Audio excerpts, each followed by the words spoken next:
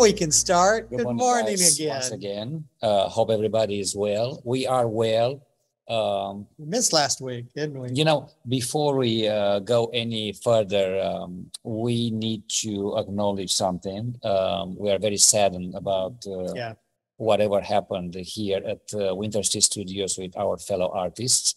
For those who haven't heard and read my chat yet, they had a fire going yesterday, a bomb, whatever it was.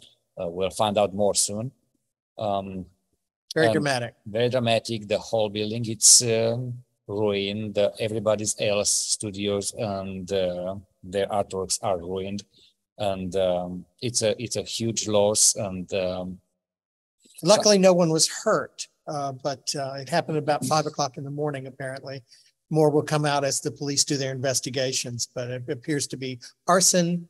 It was enough of a blast that it blew out walls on either side and pictures here and above, and structurally may have affected the entire building. You can see cracks in the walls. It was quite awful.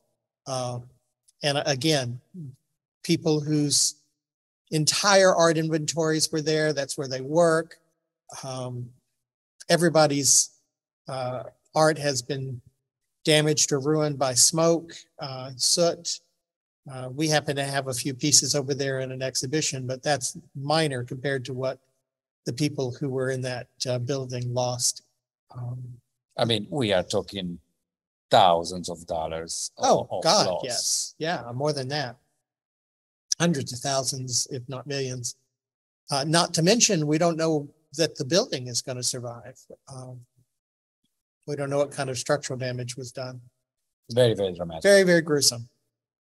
But hey, if you want to donate and help those artists over in Winter Sea Studios, look up on social media, look up on my social media as well. There is a fund going on, started by the Houston Art Alliance, and they will raise money and release some funds for those who need some help. Yeah. And you can also donate to that fund and help out artists who've lost everything right before Christmas. So, well, right before or after, it doesn't matter. It's not a good time for such things. But let's now get back to our show here. And the first pieces of art I prepared for you guys today are one of mine on wood, and then one of yours on paper. January Fox just replied that she's so sorry, and it is devastating. January. When you think of everything that we own is in this studio, all of our work, and they lost everything. I mean, at the very first view, you may see, oh, there's some paintings going on. They can be recovered. Well, yes and no, they cannot be recovered because the smoke got into everything. Yeah. And to do a professional cleaning on such a vast volume is going to pay for it. It's just beyond imagination. It is heartbreaking. Listen, we never did start with the guys. Oh, I'm sorry. Just in case you didn't know, we are broadcasting on Facebook Live, but we're actually doing this through Zoom. So there's a bit of a delay between what we say and what we see in your comments. So please don't think we're ignoring you. We are keeping an eye. Vicky LeBeau is here. Hi, Vicky. Oh my gosh. Don't look at how large I am. And let's get back to the show. And the very first piece I wanted to remind you about it is this painting on wood I have done some time ago. And it's has all kinds of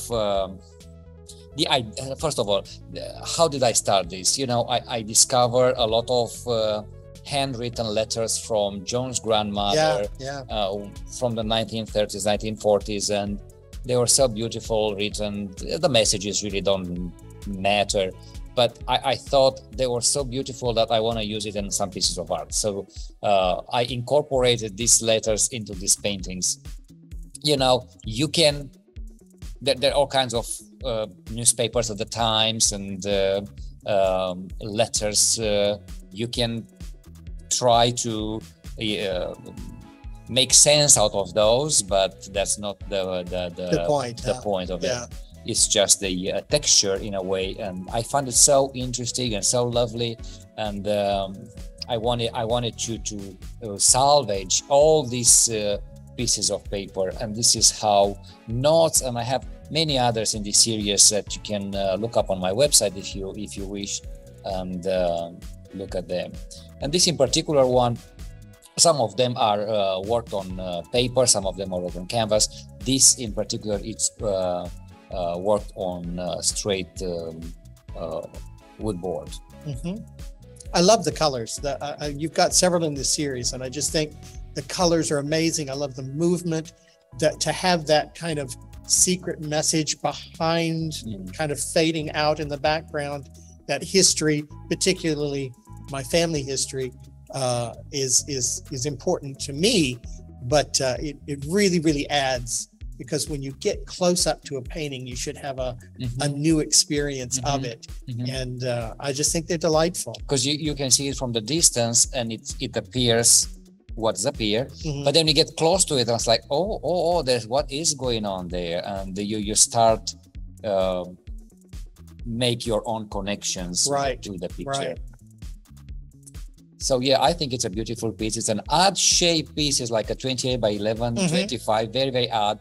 And that makes it, you know, easy, hangable in any spaces. You know, you can find the space for it anywhere, in every corner. And frankly, you could turn it horizontally as well. I don't know if you signed it. I know. One of them has been purchased by Frank. Oh, lovely. Frank bought one.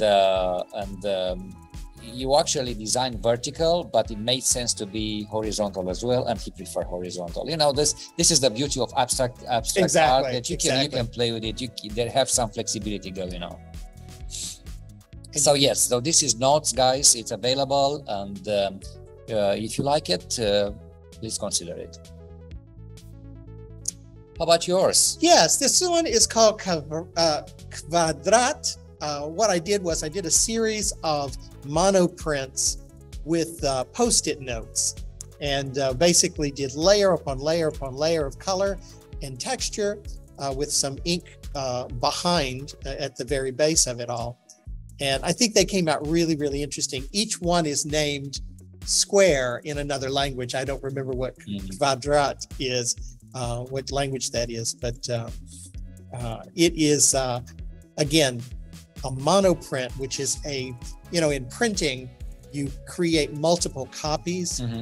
This is, a monoprint is one that is a printing technique, but it's the only one of its kind. So this is a totally unique piece. There aren't more in that printing.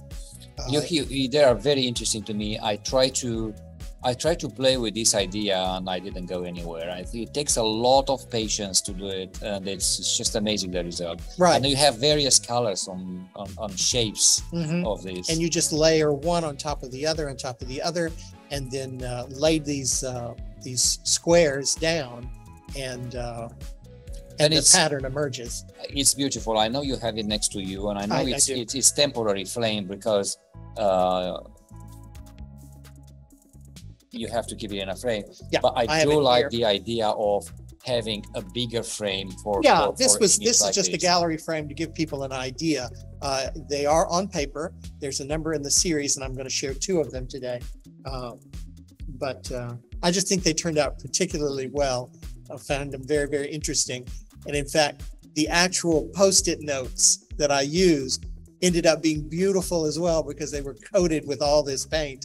And I actually sold those to a friend of ours. Ben bought that one for his home, just the Post-it notes. So I thought it was very interesting. I love the geometrics of it, and yet they kind of get softened by the layering. It's really pleasant. Yeah. So anyway, this is Kvadrat, and And it's available it's here available at the as well as several others in that and series. it can be shipped anywhere if you guys want to collect it. Absolutely. Thank you, guys. Well,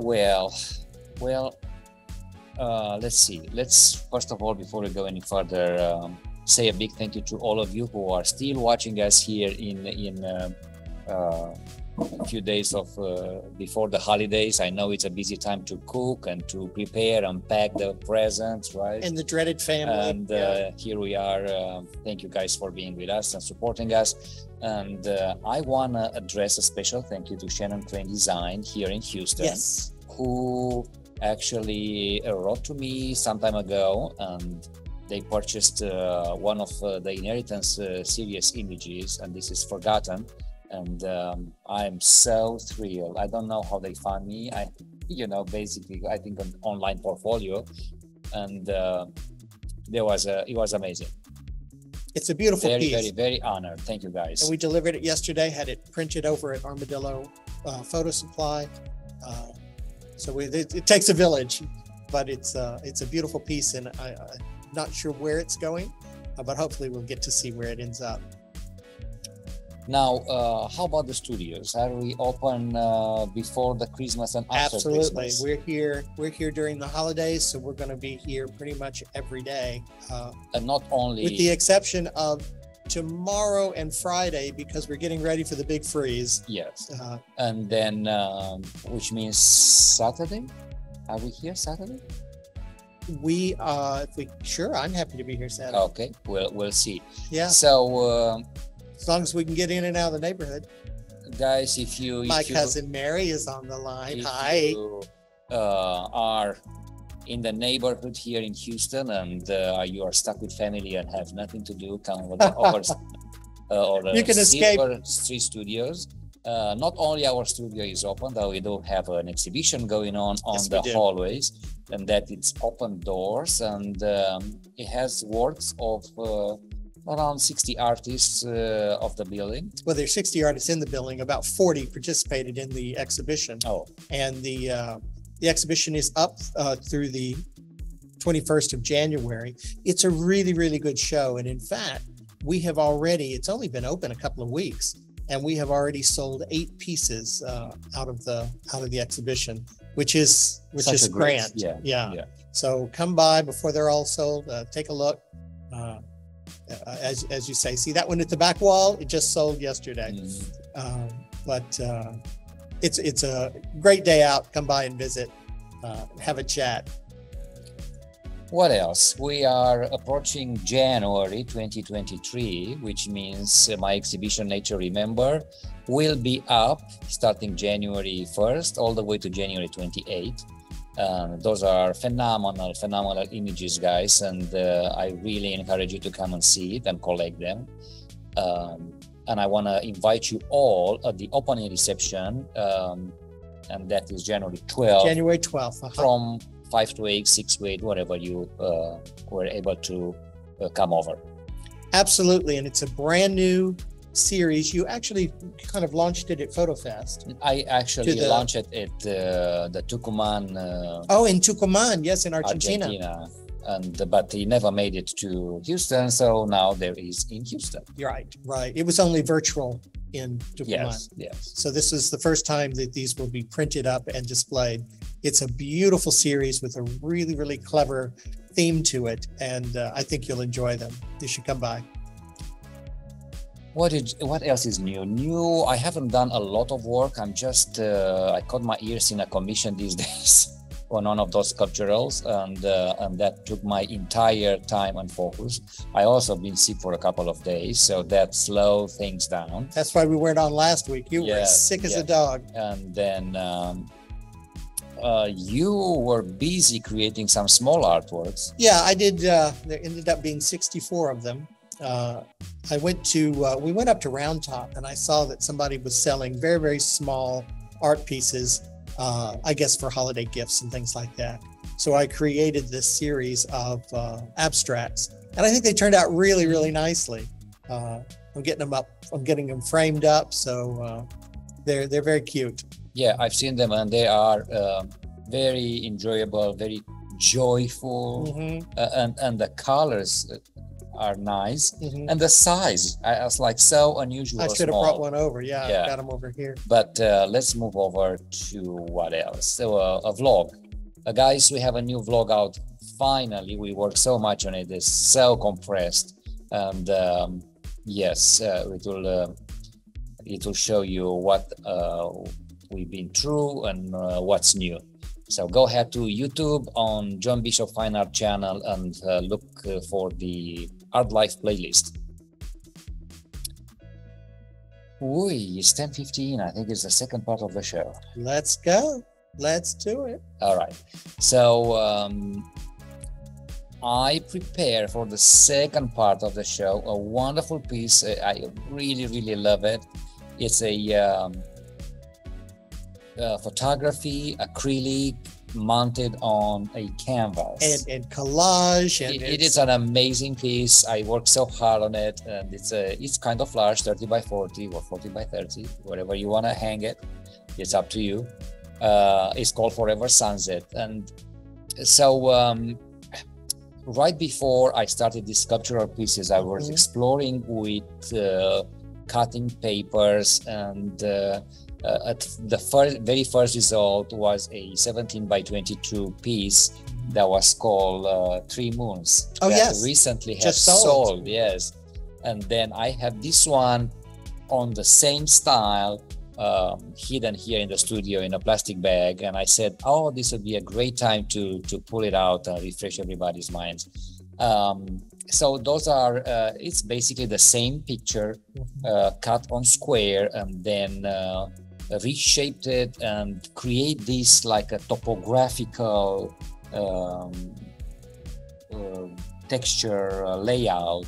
And then as I put it together, I was like, I'm missing the sun, I'm missing the moon, whatever that is. And it's I decided to be a moon, and I decided to be red, and various shapes and various sizes, and I call it Forever Sunset. And in fact, the actual photograph is from Big Bend, isn't it? Yes. And it's landscape photography of a sunset, and you've just re-envisioned it in all like kinds of ways. So you've got these geometric kind of man-made shapes, unnatural shapes, intermixed with all of the natural landscape shapes. I think it came out beautifully. And I mean, I have a mock-up here. Look how smart that looks. It's just unusual. I should work more on those because I really like them. I really like the aesthetics of it. And I really think this was the first step before you went into your sculptural photography. Yes. So the idea of playing with that torn paper and collage and building up an image is really interesting to me. Congratulations. I think they're lovely. Yeah, so it's available, guys. If you like it, it's here in Silver Steel Studios. Come and ask for it. I'll be more than happy to show it to you.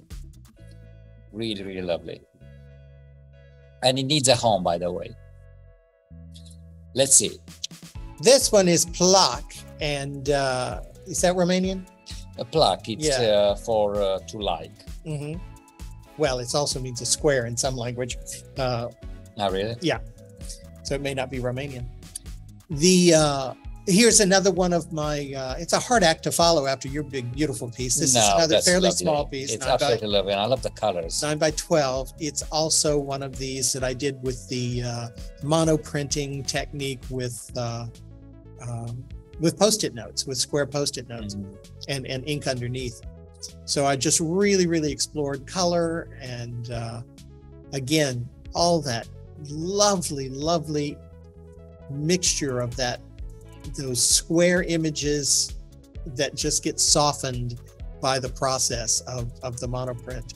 I think they turn out really, really lovely, and they look great framed. Again, I have one here that is framed for the studio, and you can see the size, and it has I used one of the last coats that I put on top is kind of a pearlescent white paint, which gives it a kind of a pearlized. A pearlized kind of sheen to it, which I think is helped it quite a bit.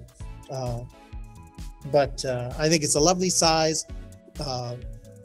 Would go in any room, and they just sit here. So why don't you take it? You know, as you mentioned, I think framed differently, yes, it would be more dramatic.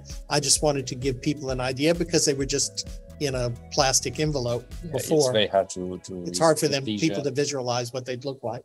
So yeah, so this is block one in the series of the monoprints that I did before, and I'm starting to play with again because I just found the process amazing. Yeah, and we do have some mock-ups here we put together, and they really look great. I really do believe that a larger frame with some white around with some more interest, with bigger matting. Yeah. Yes, I agree. Very nice. So it's $135. This one it's 9 by 12. That's unframed, and it's on watercolor paper. On watercolor paper. It's all archival. Good. So we still somehow managed to go too fast. Not a problem. But you know, I talked about earlier about knots. About the paintings I had, and I had. Oh, yes. I had it here, and I completely forgot to show it. You know, because I think it's lovely, and it's. Oh yeah, you didn't show it. It deserves to be seen as is. You know, it's very, very nice size, and it has a little. It has the little notch out of it, just as the natural part of the wood. Makes it quite interesting. Yeah. And again, it can be framed, or it can be the edges are painted, or it can be hanged as is. As is, yeah. Really, really nice. Again, the colors are amazing. Great. Is Santa gonna come this year? I don't know. I've been naughty. Can't help it. So great. Pretty much this is it. And this is Christmas. It's around the corner. Happy holidays, whatever you celebrate. All the best on this wonderful time, and we'll see you next week. Absolutely. At this time. Have a great holiday, and we'll see you next week. Happy holidays, guys. Thanks again. Bye-bye. Bye.